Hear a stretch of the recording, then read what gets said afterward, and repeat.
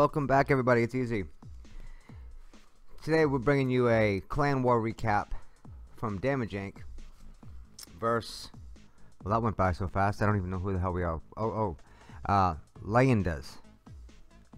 That's some other language, folks. I don't know what language that is.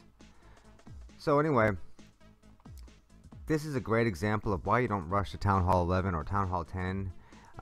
When we first got matched up with these guys, I just glanced over at their lineup and I was like, man, we got a bad mismatch. They have 15 Town Hall 10s or 12 Town Hall 10s. They have 7 or 8 Town Hall 11s.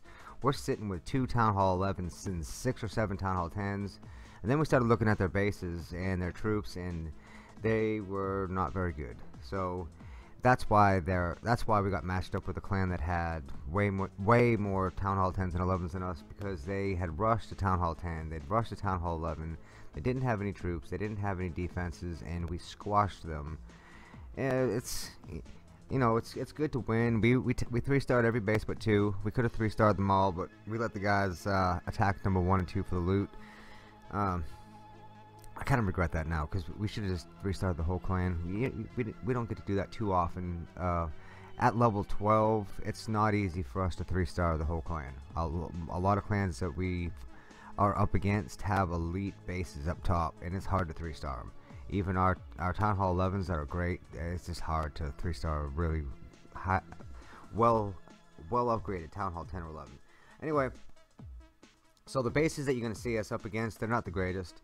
But this is a good war to show a recap from, because we had some great attacks. This one right here was from Genghis Kev. This was a Babyloon attack, and I was impressed by this attack just by how many troops he had left at the end. Just to go over the attack real quick, the first thing he did is zap quake the back end air defense. He did that just in case he was going to be light on troops in the back end, to make sure that last air defense didn't wipe him out. They have now, you don't put your heroes on the outside of the walls, fellas. Come on now. They did, and it's just pointless, because you can do a hero swap for the queen, and the king is sitting out there with just hanging out, still alive at the end of the attack. Absolutely pointless. So I wanted to show you exactly what we're up against. There's our number 1. Yeah, that's gold walls we see on that Town Hall 11. There's number 2. That's Town Hall 7 walls we see there.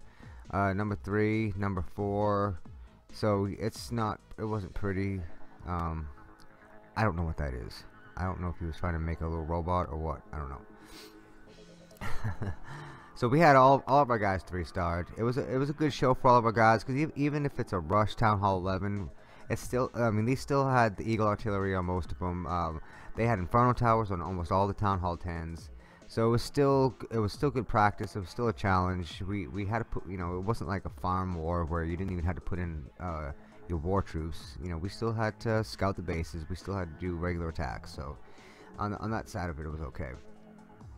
This next attack, I believe, was from Flex. Let me see, because I kind of forget. This might be my attack. Yeah, this is actually my attack. This is I believe this is the Wicked Flex attack. This is one of our attacks that we've built, and or this is a version of it. And just to go over the attack strategy,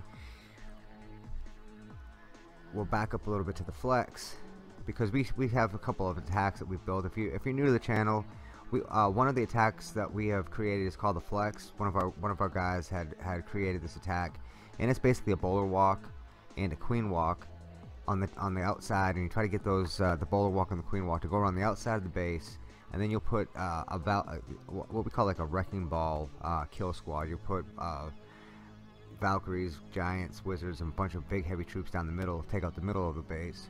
Well, this was a little different. This one right here, we used a witch walk to go around the outside and the bottom, and a queen walk to go around the outside and the top.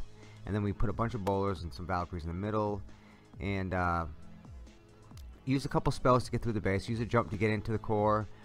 Froze a few of the defenses once we got to the middle. The bowlers here did a great job of doing the double tap. They got the Town Hall and the back end Inferno Tower. As soon as I saw that, I was kind of in the clear at that point. So just to move on off the attack for a second, so you're in a clan and you guys are deciding how you're going to upgrade. You know, a lot of clans there's engineered clans out there. There are all different types of strategies and tactics on how to upgrade, and because no one does it exactly the same, you don't find clans that just max out and go on. I feel like that's the best way to go about doing it. We like going up against other clans that have all max bases. I would rather fight a clan that is maxed out, so we go toe to toe with a heavily upgraded clan, other than going up to a clan that's either tried to engineer and have low defenses and high troops, and you 3-star all of them, but they 3-star all of you, and it's just that's a mess. So but to upgrade to Town Hall 10 with Town Hall 8 troops, to upgrade to Town Hall 11 with Town Hall 8 defenses and walls, it's a bad idea. What's going to happen is you're going to get matched up against higher level clans, and they're going to beat you up every war, and it's just bad for the clan. It's bad for it's bad all around. You know, you can only take so many ass whippings before you get tired of it. That's all there is to it. There's only so many times you can get beat up before you get sick of getting beat up, and you're gonna have to start questioning what went wrong. And I'll tell you what went wrong. You're Town Hall 11. You have Inferno Towers, you have Eagle Artillery, and you have level 8 cannons, and you have level 9 Archer Towers, and your walls are the same walls that you can have in Town Hall 7, so it's not good. I'll get off that now. But you know, these war recaps, we don't do a lot of war recaps just because I end up getting hung up on some of these other things. Okay, now this attack right here, this is another Babyloon. I showed a couple of these Babyloons because these are awesome attacks. Now, ever since the December update, where the balloons got a little bump, these balloons are just, they're epic. They go across the base, they drop really, really fast. If you use the right spell composition and keep those haste spells and keep those rage spells out in front of the balloons, and there's still a lot of planning involved. You have to be careful of the pathing of the balloons. If you're not careful and you just put a line of balloons in, which I see a lot of people do, it can be effective. But if you're not careful and you don't plan properly, the balloons can end up pathing right away from the air defenses. And if that happens and you go broadside on the air defenses, it sits there and tees off on the balloons. And you know, balloons are still squishy. They may be powerful, but they go down really easily. So you have to be careful in the planning stages and make sure you spread the balloons out enough to where they take out the outer defenses and work their way in, and that they don't take out one outer defense and kind of circle and play a little ring around the rosy. You don't want to do that. I'm all tangled up in all these wires here. You know, if you could just see the desk that I sit at with all these wires for the microphone and the headphones and all these different computers, I don't know. It's a mess today. I'm a mess, people. Alright, this next attack, I believe this was from Romper Stomper, I believe. My memory's terrible.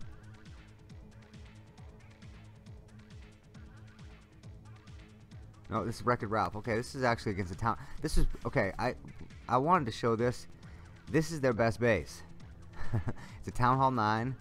It's almost got. It's almost got all of its Town Hall 8 walls off of it. Did a good lure. Pulled the clan castle troops. Pulled them in the corner with a queen walk. And the queen never had to use the queen's ability. Had 3 healers on it.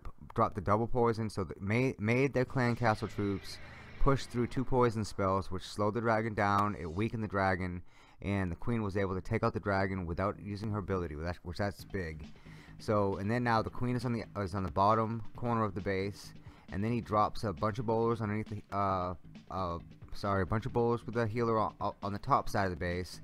And now what he's going to do is try to enter the core of the base with Valkyries, and a couple more bowlers end up going to the core, and a bunch of giants and the king. And he's going to jump into the core, use a rage spell, a heal spell, and wipe out the core, and then just come around the outside of the base with the bowler walk and the queen walk and try to meet in the back of the base somewhere. He did a good job keeping those walks. A really important thing on these, especially with the witch walk, which mark my words, you're going to see more and more of these witch walks. I use them in a ton of attacks. You try to keep them on the outside of the base. If you use wall breakers and bust open the base in front of the witches, yes, the skeletons will go into the base, but the witches may go into the base too. You really don't want that. You want them to stay on the outside of the base. They have decent range, and they shoot really fast, and because their damage per second is way more than it was. I believe for max it's like 80 DPS. It used to be like 35. So it's more than doubled, and you get 3 or 4 witches teeing off on a defense at one time, and it seems like they're shooting faster than a shot a second. It almost seems like it's 2 shots a second, so they're just pounding away, and 4 witches can take down a defense really fast. You want to keep them on the outside of the base though. So great attack by Wreck-It Ralph. And Kenny's our #1 guy in this particular war. For those of you that have watched a bunch of videos from us, you notice that we have a bunch of different Town Hall 11s up top. We have 2 different clans that we kind of switch the guys around in. And so right now, Kyle and Guy is in our feeder clan, Sons of Damage, and Hawkeye and KG are in the main clan, Damage Inc. So this is our #1 in this war. This is KG. He comes in with a Laloon, and I'm gonna tell you this right now. Kenny might be the best Laloon I've ever seen. The way he gets, the timing he has on these Laloon attacks is just incredible. I've seen a lot, there's a lot of coverage on this. Matter of fact, Powerbang does a lot of coverage on this, and his guys are just, he must have 25 elite attackers in his clan or more. But KG would definitely get accepted to that clan. He's just that good with these Laloon attacks. Now this one here, he ends up, now see what happens is they had these the air skeletons. For those of you that want to defend against the Laloon, air skeletons are the way to go. I've seen a lot of really good attacks with the balloons end because a bunch of these air skeletons pop up and they chew away at those balloons, and then you take that in combination with 1 wizard tower or 1 air defense, and then the balloons just drop and drop and drop. So keep those air balloons right there next to the air defense or right there next to a wizard tower, and you'll see that will really help out your balloon defense. But even though he's got defenses left standing, still got the king up. He has 3. Now check out these 3. These are like the 3 hero baby dragons. They take out the air defense, they separate, and as soon as they separate they get into the rage. Then they come back together. As soon as they come back together they lose the rage. So I'm thinking, man, this is such a good attack. He pushes his way through the base so well, and he's gonna end up dying right here at the end. But just watch what happens. They separate again, they get back into the rage, and now at this point he's got a raging baby dragon, and a raging baby dragon versus a wizard tower is no contest. The baby dragon's going to take out that wizard tower every time. So great attack by KG. Okay, we are coming to the end of yet another video. So great war for the guys.